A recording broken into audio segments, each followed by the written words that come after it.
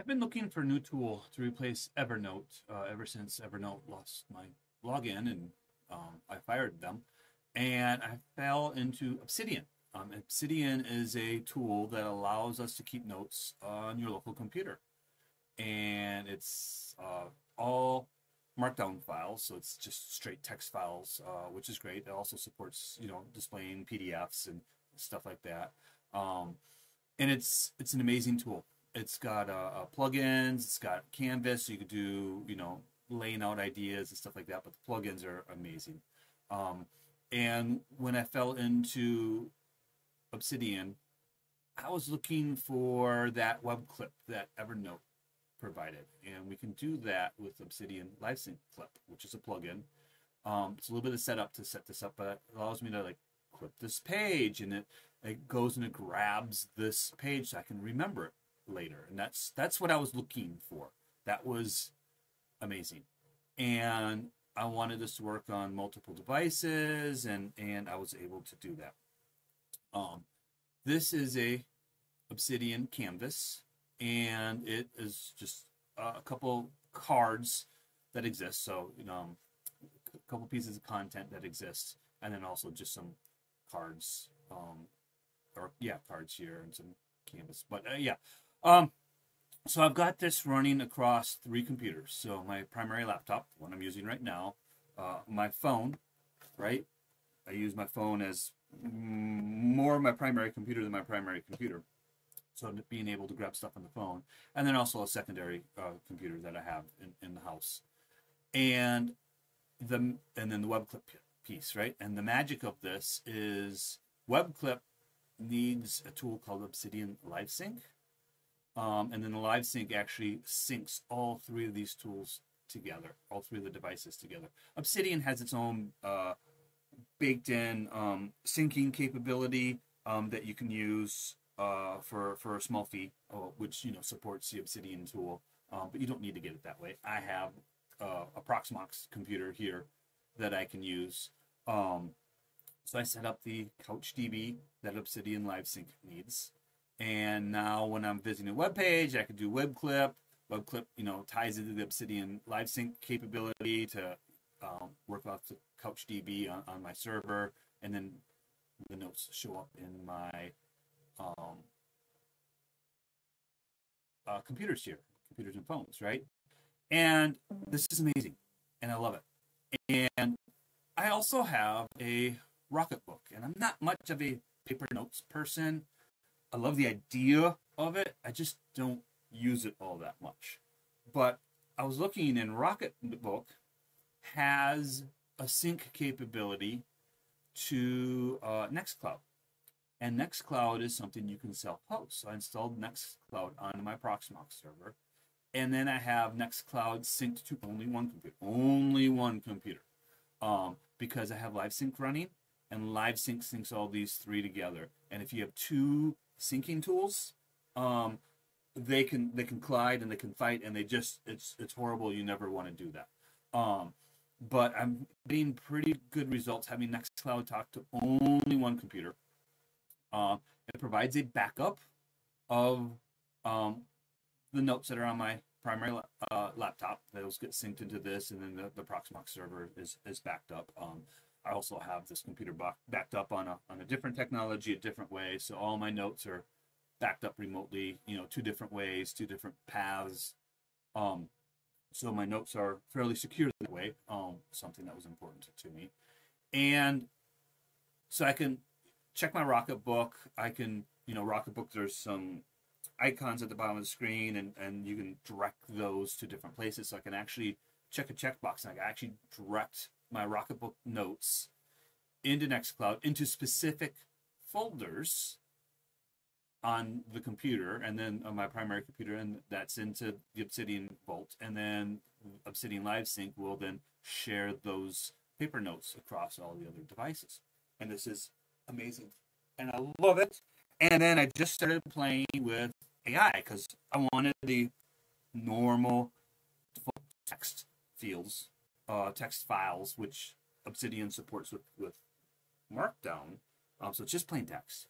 because I want to be able to take my notes and feed it into a generative AI. I knew that was something that I wanted to work on, and I found a way to do that, and that's with a tool called Ollama. Ollama is a generative AI that runs locally on your computer. So you download Ollama, and it runs on your computer, and then you can add plugins to Obsidian to talk to Ollama. And now my primary laptop, which is running Ollama, is communicating to Obsidian, so I can communicate. I can ask questions of my notes, and it's amazing, and I love it.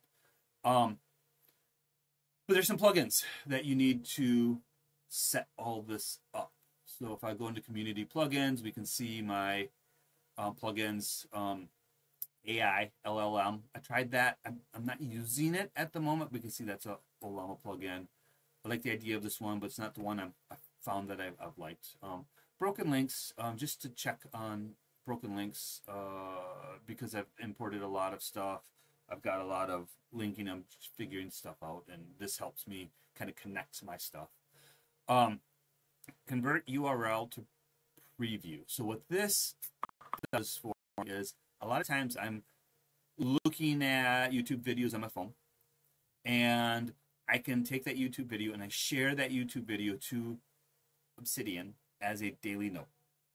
And that daily note gets synced, and it's across all computers. And then I'll come back a couple days later and I'll curate the daily notes.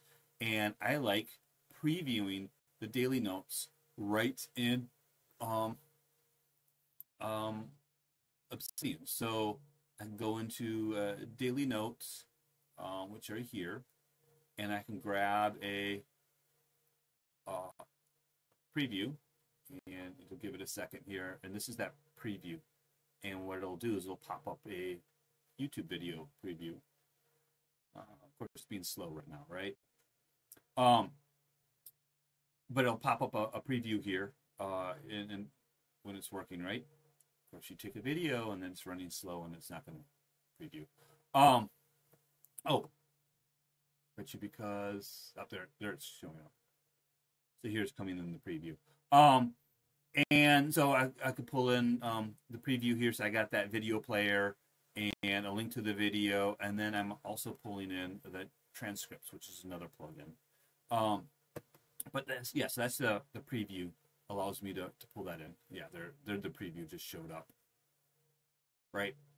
So it'll show that preview up. It's running slow because I've got a lot of things running on the computer. Copilot. This is the tool that I found that I like to use Ollama and Obsidian. And this shows up as a one of these icons. Which one is? Yeah, Copilot. So I click on Copilot, and it'll open up a chat. And now I can select Ollama as my chat engine, and you can configure which model that you like. And you got a couple options here. You can just do generic chat. You can do long note Q&A, and what that does is that grabs the content of this tool, right? Grabs the content of the chat. Bring this and it'll pop in. Basically, I can ask questions of this document. Now, I've pulled in the transcript of this YouTube video, and so I can basically do a search of a chat against the YouTube content. And then also chat this entire, come on, let me pick it, the entire vault. And when I do that, it's going to re-index any vaults, anything. That meant my computer just started grinding the GPU because it's feeding this into the Ollama, which is intensive, and it's running on my computer pretty hard right now. But yeah, so I can chat a specific document. I can chat all of my notes, right, which is amazing. So you can see I've got notes from a long time. And yeah, so that's amazing to be able to pull that together. And then some of the other plugins I'm using. Uh, Crossbow, again, don't know that I love it. I'm just trying to find backlinks to my notes as I'm, connecting dots. Excalidraw, I like the idea of Excalidraw. I haven't used it yet. I'm using this because I've got pen support on all my devices, including my phone, and Excalidraw supports that pen input, which I love the idea. File cleaner. This allows me to just click delete files, and it will clean up a bunch of files that have gone away. So I've got some bad links for one of the documents I've grabbed, so I can clean up those documents pretty easy with file cleaner, which is nice. Iconize, that allows me to put the pretty icons on the sides, right? Importer, this is what I use to bring my Evernote content into Obsidian. That was kind of a one-time thing. Done now, so I've got that turned off. Olama is another AI plugin. Don't know that I'm using that one yet. Copilot's one I'm liking so much thus far. OmniSearch is a pretty cool tool that allows you to search even inside of PDF documents through this text extractor plugin. So while I've got a lot of PDFs in Obsidian, and this normal search up here doesn't search inside the PDFs, this OmniSearch does search inside the PDF by running text extractor, and then pulls the text out and makes it available. And then Live Sync has an option to sync hidden files, which means this primary computer is doing the text processing within the PDFs, and then it shares it out to these other, my phone, and then also this other computer, which isn't near as powerful as the, the main laptop. What else do I have? Paste image rename. So when I run the web clip, it creates an attachments folder, and there's a whole bunch of attachments, but they get like really dumb names. And this rename allows me to change these file names, these image names, to match the name of the actual clipped document, which is helpful because it makes the gibberish go away. So I do like the paste image rename. And then when you copy paste, it renames them as you paste in, which is its primary name. But I also like it for that import, or say the web clip rework. It's just part of my curation process. To learn, you look at something and you come back a few days later or whatever, and you look at it again. So part of that curation process, I just clean everything up. Self-hosted Live Sync. This is the magic that kind of glues all of this together. Text extractor, again, that's part of OmniSearch. Text generator is another AI tool that I really like the idea of. I'm struggling making it useful at speeds that my computer can run Olama.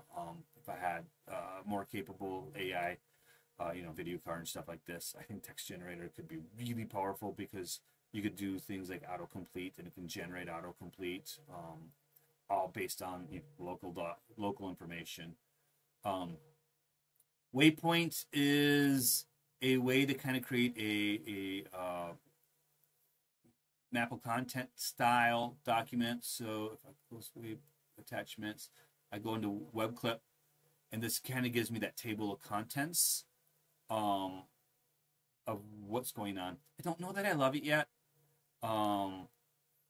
but trying to find easy buttons to kind of glue all my content together. And then wide transcript, YouTube transcript. That's the tool that I used to grab the YouTube videos, grab the transcripts, and copy those transcripts into Obsidian. And yeah, this is my current workflow. So, like I said, if I go into this canvas, a lot of times I start on my phone.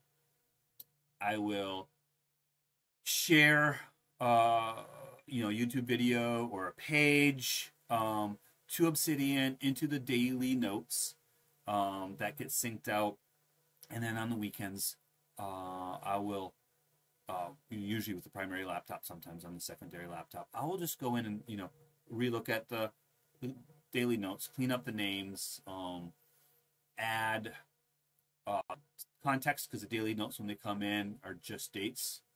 But I can add more context, the names or whatever, so it's more meaningful when I want to go back and look at stuff. So you can see early on, Evernote, Obsidian, the various things that I'm interested in and researching kind of show up.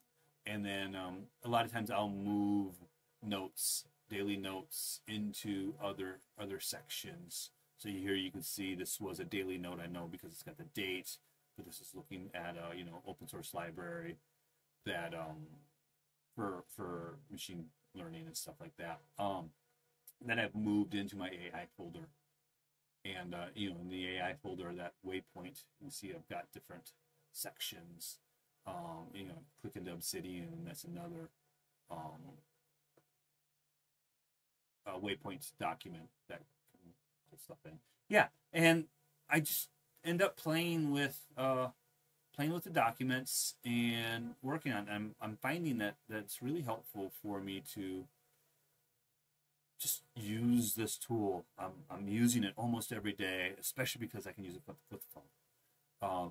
Rocketbook, I don't even use that weekly, but when I do use it, it's amazing. My handwritten notes just kind of show up, and it works. And then I'm playing with local large language models, which allow me to chat my local documents, my local knowledge, and it's amazing, and I love it.